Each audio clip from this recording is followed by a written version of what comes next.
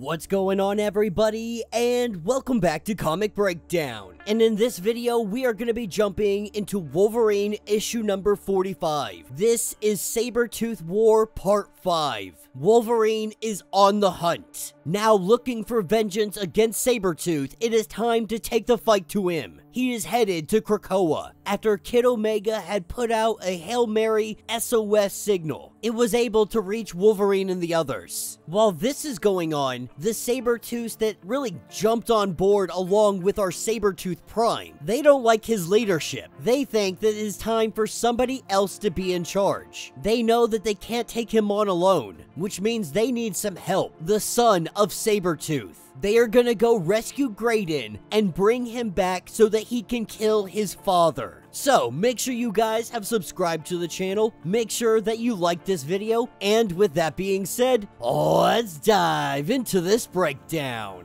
Alright gang, so as we dive into this issue, we pick up with Victor Creed, holding the head of Kid Omega in the box that Orcus created, something specifically to control Kid Omega and use his powers at their whim. In the hands of Sabretooth, this is one of the most deadliest weapons in the world, but he has come to Krakoa because he is looking for something hidden underneath the surface of the island. Opening up a passageway, they are able to get inside. As the two travel through the darkened caverns, we learn that Sabretooth didn't tell the others what he is looking for down here. He sees himself as top dog, as the Alpha, taking us back to Station 5, the home base for Sabretooth and his army. We have the other two Sabretooths that are preparing to go get Graydon. They're still a little unsure about this because Graydon, he has been killing Sabretooths across the multiverse. His whole purpose was that, which means when they go try to get him, they're probably gonna have to fight him. Luckily, one of them is a Sabretooth shapeshifter. Opening up the portal, they send him through. They're gonna need reinforcements, and the only person that hates Victor Creed more than them is his son.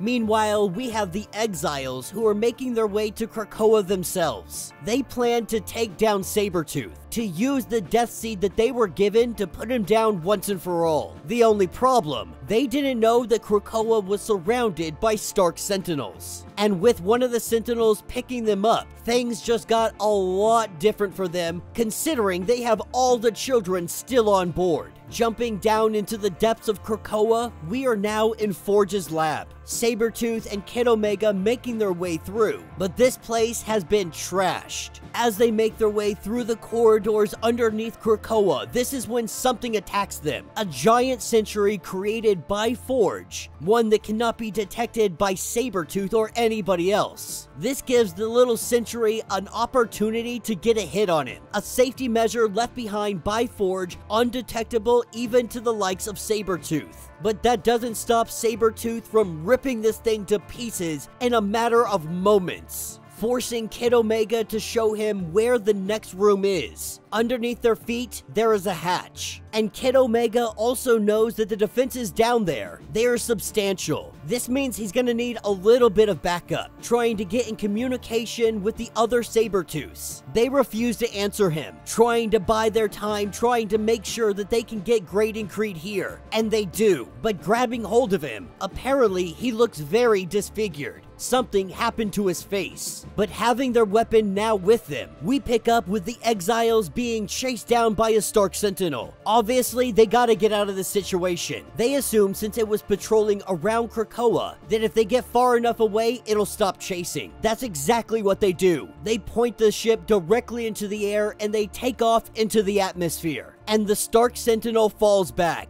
This is where we pick up with Wolverine, coming in hot and fast. Located directly above Krakoa, the Sentinels open fire. They destroy his ship and Wolverine goes flying. But this doesn't stop him. With boots on ground, he makes a run for it. He hops right into that cave, and the Sentinels crash it down behind him. As we pick up with Sabretooth saying that the idiots are not answering him. He knows this hatch is going to lead him where he needs to go. Preparing to take this on himself, that's when he smells the runt. With Kid Omega bragging that he is coming here for blood. He is about to go full-on berserker mode on you. But as Wolverine makes his way into the room, Sabretooth had a trick up his sleeve. Of course, that is Kid Omega, using Kid Omega to grab on to Wolverine's mind. In a matter of seconds, his entire surroundings change, his mind under the control of Kid Omega. And so what Wolverine sees when he walks into the room is his old pal Sabretooth. Don't really know if you could call him a pal, but back to his Weapon X days. And Sabretooth is saying that you arrived just in time, that we're about to head out on mission. The mission is a smash and grab. And so Sabretooth is using Kid Omega to get into the mind of Wolverine, tricking him into going down here as if it is a mission that they have to do. He is going to use Wolverine to get through the Sentinels and get whatever Forge has hiding down here.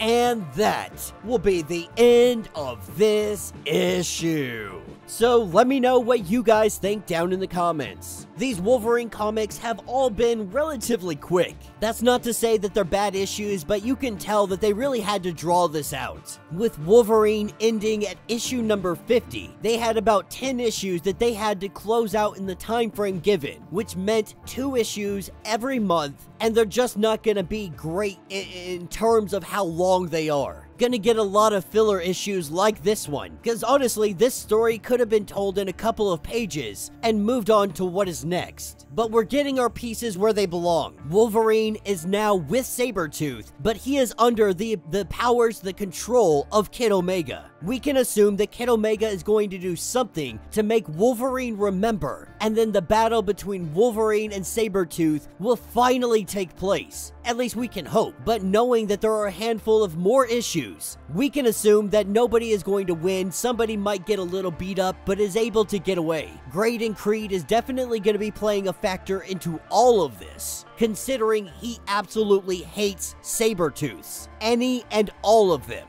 Not a whole lot going on when it comes to gore, when it comes to violence. There wasn't a lot of fighting going on in this. Like I said, a really filler issue, hoping that the next issue really brings something to the table. With the Krakoan era ending, I'm excited to see how this ends and where we are going to see Wolverine fall as all of this comes to its completion. But let me know your thoughts, let me know your theories if you want to get caught up on everything that has been going on with the Wolverine comics. Go ahead, check out the link in my description as well as the top of this video. It's gonna get you completely caught up on everything going on with this series. If you would like to support the channel, you can always do so by joining the channel membership. Much like Patreon, having multiple different tiers, from $1 to $50, from loyalty badges to comics every single month. Not only are you helping out the channel tremendously, but you are getting tons of perks in the process. If you are unable to do this, do me a favor, subscribe to the channel, like this video, hit that notification bell, and with that being said, until the next breakdown.